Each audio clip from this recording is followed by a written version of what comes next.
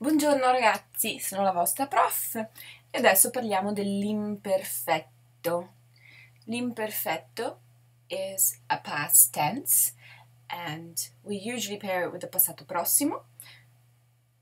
But right now I just want to focus on the imperfetto. First of all, let's see how we build it and then we'll see how we use it. So, l'imperfetto, it's a nice verb because you always have the same three endings for are, ere, ide verbs. Okay, so once you learn the endings, they will apply to all three categories, first, second, and third conjugation. Isk is not an issue. This verb is a self-standing verb. It does not have a helping verb, also known as an auxiliary verb. And so this is how you build it. You have learned that you always remove are, ere, and ire. This time we'll do it differently. We just get rid of the re. Just re. And then you build from there. So, lavoravo, lavoravi, lavorava, lavoravamo, lavoravate, lavoravano. Scrivevo, scrivevi, scriveva, scrivevamo, scrivevate, scrivevano.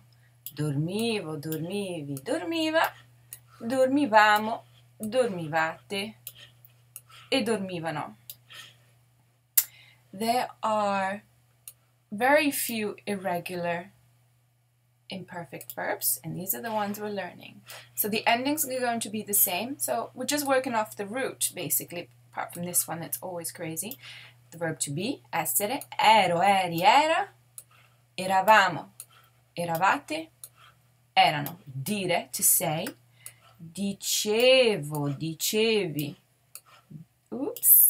dicevo, dicevi, diceva, dicevamo, dicevate, dicevano, to do or to make, fare.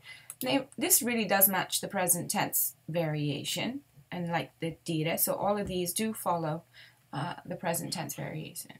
So, facevo, facevi, faceva, facevamo, facevate, e facevano. Last one, to drink, bevevo, bevevi, beveva, bevevamo, bevevate, and bevevano. In general, the imperfect is used for general events that happened in the past, and I have a list of keywords that might be helpful to you while using the imperfect, or to recognize when you need an imperfect. Spesso, often, sempre, always, di solito, usually, usualmente, usually, in generale, in general, per molti anni, for many years, molte volte, many times, tutti i giorni, tutte le sere, all, every day, but notice tutti, once plural, and the article, tutti i giorni, tutte le sere, instead each day, each night, ogni, once singular, ogni giorno, ogni sera, and then we have the article plus a day of the week, which means every. Il lunedì, il martedì, il mercoledì means each Monday, each Tuesday.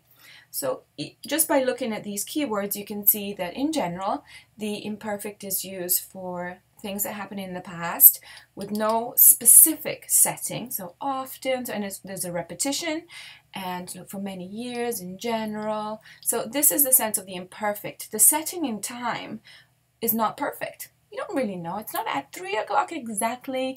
And so we'll just say in general. And it often has to do with childhood, with things that in the past were repeated, in repetitions in stories and actions that take place a long time ago, and descriptions in the past. You can't really set descriptions in time. So this is the imperfect.